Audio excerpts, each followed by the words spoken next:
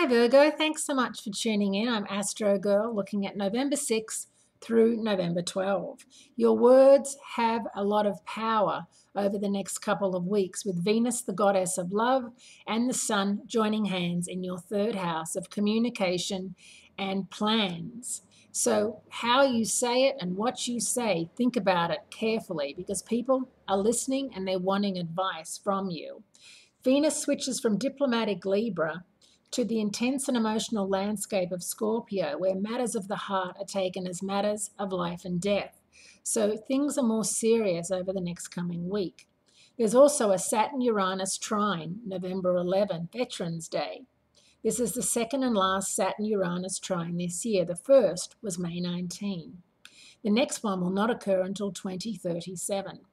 Because Uranus rules science and technology and Saturn is linked to elderly people, one can assume that artificial intelligence and high-tech wonders, such as driverless cars, are going to become more the norm.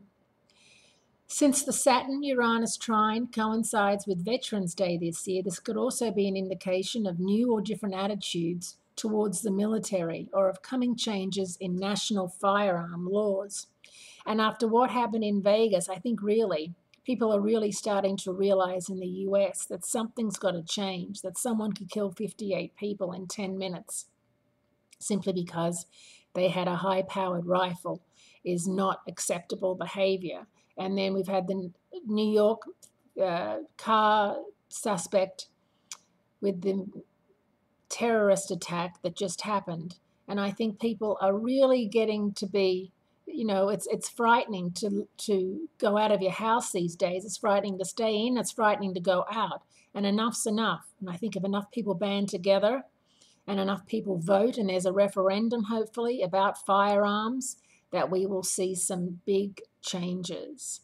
Thanks so much for tuning in, Virgos. Have a great week, and I'll speak to you again next week.